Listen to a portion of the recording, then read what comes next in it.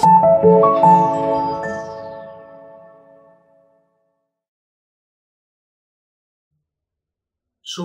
অপরাহ্ন।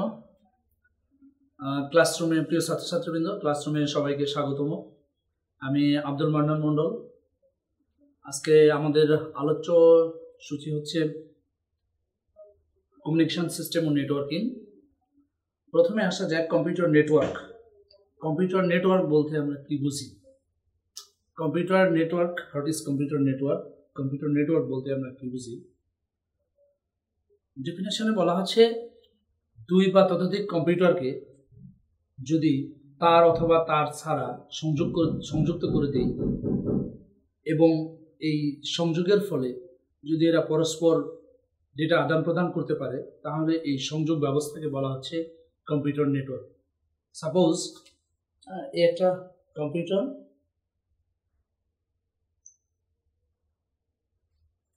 এই আর একটা কম্পিউটার, এই দুটো কম্পিউটারকে আমরা তার দ্বারা এরকমভাবে সংযুক্ত করে দিলাম। এটা কম্পিউটার নাম্বার 1, এটা হচ্ছে কম্পিউটার নাম্বার 2। এই তার দ্বারা সংযোগ করার ফলে যদি এরা পরস্পর নিজেদের মধ্যে ডেটা আদান প্রদান করতে পারে, তাহলে এই সংযোগ ব্যবস্থাকে বলা হচ্ছে computer network.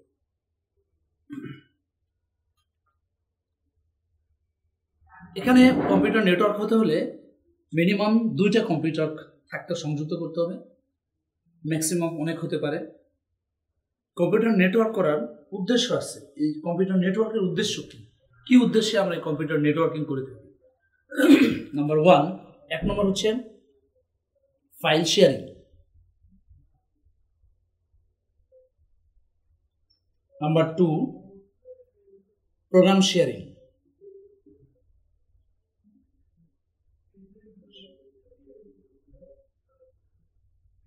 Number 3, resource sharing.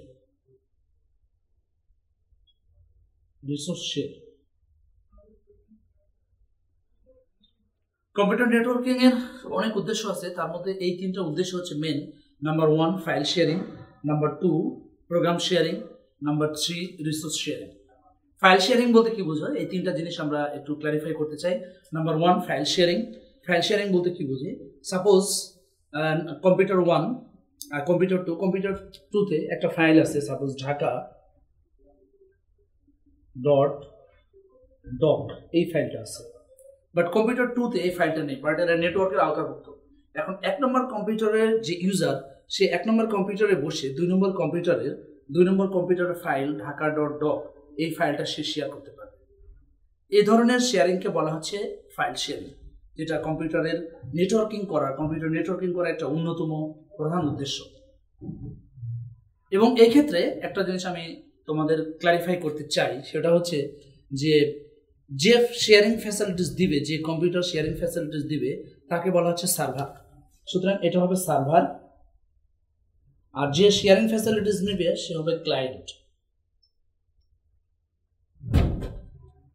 যে শেয়ারিং ফ্যাসিলিটিস দিবে সে হচ্ছে সার্ভার, আর যে নিবে সে হচ্ছে ক্লায়েন্ট। এই ক্ষেত্রে যেহেতু 2 নম্বর কম্পিউটার থেকে আমরা ঢাকা.ডক এই ফাইলটা আমরা শেয়ার করতেছি, সুতরাং এই 2 নম্বর কম্পিউটারটা হবে সার্ভার, এবং 1 নম্বর কম্পিউটারের যে ইউজার, সে 1 নম্বর কম্পিউটারে বসে 2 নম্বর কম্পিউটারের ঢাকা.ডক এই ফাইলটা শেয়ার করতেছে। সুতরাং সেই ক্ষেত্রে 1 নম্বর কম্পিউটারটা হবে ক্লায়েন্ট। একইভাবে প্রোগ্রাম শেয়ারিং, সাপোজ সি প্রোগ্রামটা 1 নম্বর কম্পিউটারে নাই বা অন্য কোনো কম্পিউটারে নাই, বাট এই কম্পিউটারটাতে আছে সি প্রোগ্রামটা, সি অর C++, এই প্রোগ্রামটা এখানে আছে। সুতরাং এই কম্পিউটারগুলো যদি কম্পিউটার নেটওয়ার্কের আওতাভুক্ত থাকে, তাহলে এই 2 নম্বর কম্পিউটারের সি প্রোগ্রামটা 1 নম্বর কম্পিউটারের ব্যবহারকারী ইউজার এখানে বসে, জিওগ্রাফিক্যাল পজিশন কিন্তু এই 2টা কম্পিউটার হোক আর 3টা হোক আর 4টা হোক, সবার জিওগ্রাফিক্যাল পজিশন কিন্তু আলাদা আলাদা। কাজে ডিফারেন্ট পজিশনে বসে ব্যবহারকারীরা এই C++ প্রোগ্রামটা শেয়ার করতে পারবে। এই ধরনের প্রোগ্রাম শেয়ারিং ফ্যাসিলিটিসকে বলা হচ্ছে প্রোগ্রাম শেয়ারিং। এই ক্ষেত্রেও কিন্তু আমরা দেখতেছি সার্ভার হচ্ছে 2 নম্বর কম্পিউটার এবং ক্লায়েন্ট হচ্ছে 1 নম্বর কম্পিউটার। তবে যদি সার্ভার ক্লায়েন্ট 2 ধরনের হয়, একটা হচ্ছে ফিক্সড সার্ভার যদি হয়, ডেডিকেটেড সার্ভার যদি বলা হয়, তাহলে এটা কিন্তু ফিক্সড হয়ে যাবে। 2 নম্বর কম্পিউটার ডেডিকেটেড সার্ভার ফিক্সড হয়ে যাবে।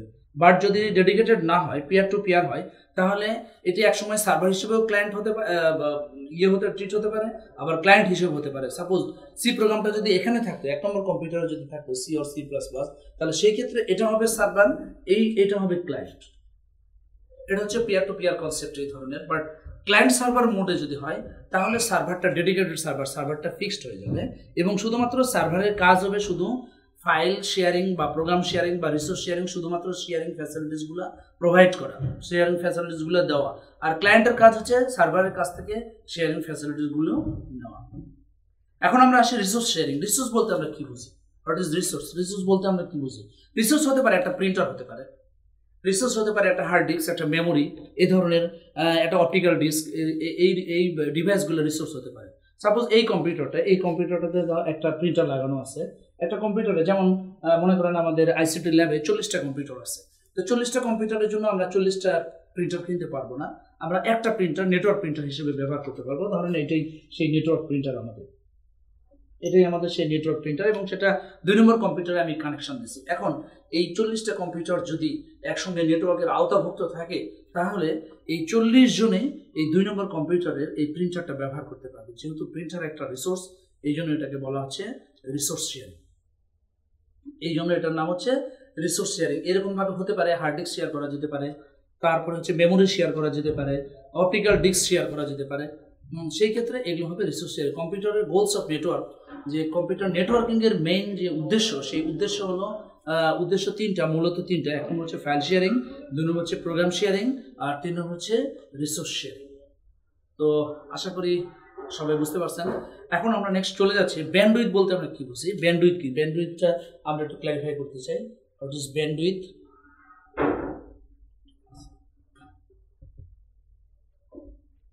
ব্যান্ডউইথ নেক্সট টপিকস আমাদের হচ্ছে ব্যান্ডউইথ। আমরা এই দুটো কম্পিউটার নিয়ে চিন্তা করতেছি, কম্পিউটার নাম্বার 1 এবং কম্পিউটার নাম্বার 2, এই দুটো নিয়ে আমরা চিন্তা করব। ব্যান্ডউইথ হচ্ছে ডেটা ট্রান্সফারের হার। প্রতি একক সময়ে যে পরিমাণ ডেটা, যে পরিমাণ বিট এক কম্পিউটার থেকে আরেক কম্পিউটারে আমরা ট্রান্সফার করতে পারি, সে পরিমাণ বিটকে বলা হচ্ছে ব্যান্ডউইথ। অর্থাৎ প্রতি একক সময়ে যে পরিমাণ বিট এক কম্পিউটার থেকে আরেক কম্পিউটারে ট্রান্সফার করা যায়। মনে করেন যে এই 1 নম্বর কম্পিউটার থেকে 2 নম্বর কম্পিউটারে আমরা এরকম ডেটা 1011, 4টা বিট, সুতরাং এর ব্যান্ডউইথ হবে 4 বিপিএস, 4 বিট পার সেকেন্ড। উল্লেখ্য যে ব্যান্ডউইথের একক হচ্ছে বিপিএস। বিপিএস এর পুরো অর্থ হচ্ছে বিট পার সেকেন্ড। আমি একটু লিখে দিচ্ছি, বিট পার সেকেন্ড। এরকম ভাবে যদি আমরা আরো 2টা বিট অ্যাড করি, এখানে আরো 2টা যদি অ্যাড করি 1 2 3 4 5 6 7 8, তাহলে এর স্পিডটা হবে বা এর ব্যান্ডউইথটা হবে 8 বিপিএস বা অর 1 বিপিএস।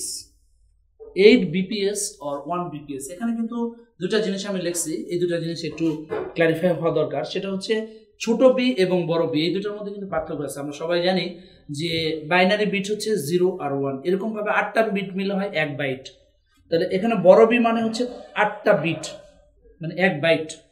এটা হচ্ছে 1 বাইট পার সেকেন্ড। এরকম ভাবে কিলোবাইট হতে পারে, কোনো স্পিড বা ব্যান্ডউইথ কেবিপিএস হতে পারে, এমবিপিএস হতে পারে। তো এখানে আমরা দেখলাম যে প্রতি সেকেন্ডে যদি 8টা বিট 1 নম্বর কম্পিউটার থেকে 2 নম্বর কম্পিউটারে, অথবা 2 নম্বর কম্পিউটার থেকে যদি 1 নম্বর কম্পিউটারে আমরা নিয়ে আসি, ট্রান্সফার করতে পারি, তাহলে সেই ক্ষেত্রে এর ব্যান্ডউইথ বা স্পিডটা হচ্ছে 8 বিপিএস বা 1 বাইট পার সেকেন্ড। এই স্পিডকে বা এই ব্যান্ডউইথকে 3 ভাগে ভাগ করা যায়। নাম্বার 1, 1 নম্বর হচ্ছে এই বিটের সংখ্যার উপর ভিত্তি করে বা বিটের এর উপর সাইজের উপর ভিত্তি করে এটাকে 3 ভাগে ভাগ করা যায়। নাম্বার 1, 1 নম্বর হচ্ছে ন্যারো ব্যান্ড,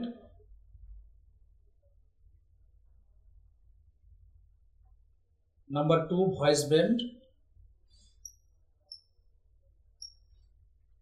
আর নাম্বার 3 হচ্ছে ব্রডব্যান্ড।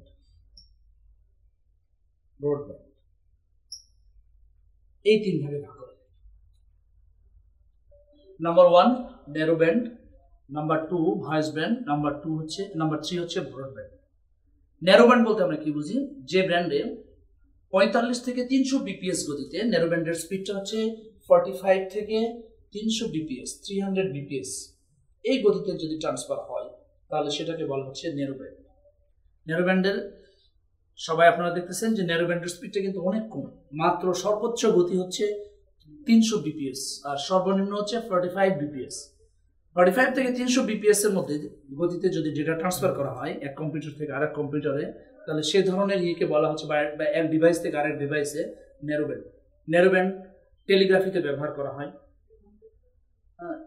ন্যারো ব্যান্ড সাধারণত টেলিগ্রাফিতে ব্যবহার, যেটা এখন আর চলে না। এরপরে আসতেছে ভয়েস ব্যান্ড। ভয়েস ব্যান্ডের সীমাটা হচ্ছে 1200 বিপিএস হইতে 9600 বিপিএস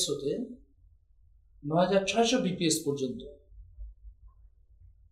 9.6 কেবিপিএস পর্যন্ত ভয়েস ব্যান্ডের। আমরা টেলিফোনে যে স্পিডের কথা বলি সেটা হচ্ছে ভয়েস ব্যান্ডের স্পিড।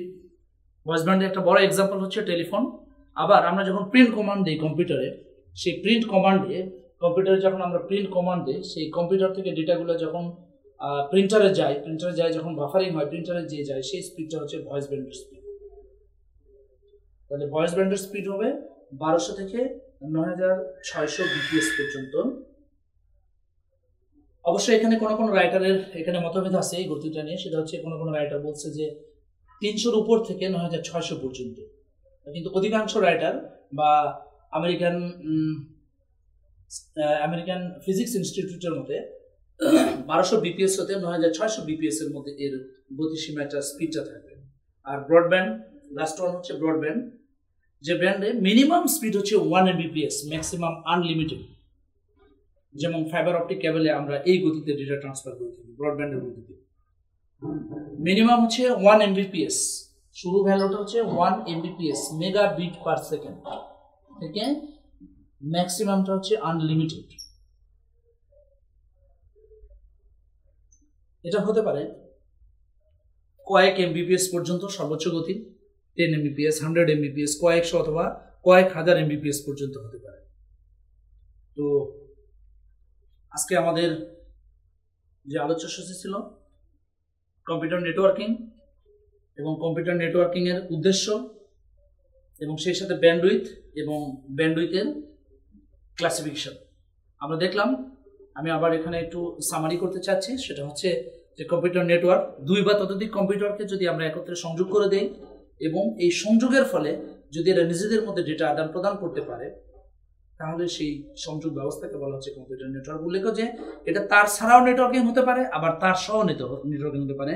আমরা জানি যদি তার আমরা ব্যবহার করি তাহলে সেই ক্ষেত্রে কোয়াক্সিয়াল কেবল বা টুইস্টেড পেয়ার কেবল অথবা ফাইবার অপটিক কেবল। আর তার ছাড়া যদি আমরা ব্যবহার করি তাহলে রেডিও কমিউনিকেশন হতে পারে, স্যাটেলাইট কমিউনিকেশন হতে পারে, আমাদের ওয়্যারলেস ল্যান যেটা আছে সেটাও হতে পারে, ওয়াইফাই হতে পারে, এটাও এক ধরনের নেটওয়ার্কিং, বা ওয়াইম্যাক্স হতে পারে। আর ব্যান্ডউইথ বা স্পিড হচ্ছে যে এক কম্পিউটার থেকে আরেক কম্পিউটারে প্রতি সেকেন্ডে বা প্রতি একক সময়ে, সাধারণত বিপিএস এর গতিটা প্রতি সেকেন্ডে ধরায়, প্রতি একক সময়ে যে পরিমাণ বিট ট্রান্সফার করা হয় সেটাকে বলা হচ্ছে ব্যান্ডউইথ বা ডেটা ট্রান্সফার স্পিড। এই ব্যান্ডউইথকে 3 ভাগে ভাগ করা যায়। Number 1 narrow band, voice band এবং হচ্ছে broadband. Narrow band, voice band এবং হচ্ছে ব্রডব্যান্ড। তো ন্যারো ব্যান্ডের গতি 45 থেকে 300 বিপিএস, ভয়েস ব্যান্ড 1200 থেকে 9600 বিপিএস, আর ব্রডব্যান্ড হচ্ছে 1 Mbps থেকে সর্বোচ্চ আনলিমিটেড। ন্যারো ব্যান্ড টেলিগ্রাফিতে ব্যবহার করা হয়, ভয়েস ব্যান্ড এটা টেলিফোনে ব্যবহার করা হয় অথবা কম্পিউটার থেকে প্রিন্টারে ডেটা ট্রান্সফারের জন্য, আর ব্রডব্যান্ড ফাইবার অপটিক কেবলে ব্যবহার করা হয়। আর নেটওয়ার্কের উদ্দেশ্যে শুরুতে বলছিলাম যে ফাইল শেয়ারিং, প্রোগ্রাম শেয়ারিং এবং রিসোর্স শেয়ারিং। তো ফাইল শেয়ারিংটা কি? একটা কম্পিউটার যদি, একটা ক্লায়েন্ট যদি সার্ভার থেকে একটা ফাইলকে ট্রান্সফার করতে পারে অথবা ফাইল ডাউনলোড করতে পারে বা ফাইল ডাউনলোড করে এডিট করতে পারে, ফাইল রিড করতে পারে, তাহলে সেই ধরনের শেয়ারিং ফ্যাসিলিটিসকে বলা হচ্ছে ফাইল শেয়ারিং। প্রোগ্রাম শেয়ারিং যদি একটা প্রোগ্রাম শেয়ার করতে পারে, আর রিসোর্স হচ্ছে যেমন প্রিন্টার, মেমোরি অথবা হার্ড ড্রাইভ অথবা অপটিক্যাল ডিস্ক, এগুলো যদি শেয়ার করা যায় তাহলে সেই ধরনের শেয়ারিং ফ্যাসিলিটিসকে বলা হচ্ছে রিসোর্স শেয়ারিং। তো আজকে আমাদের এই পর্যন্তই, ইনশাল্লাহ নেক্সট ক্লাসে আবার আপনাদের সঙ্গে দেখা হবে। Thank you very much.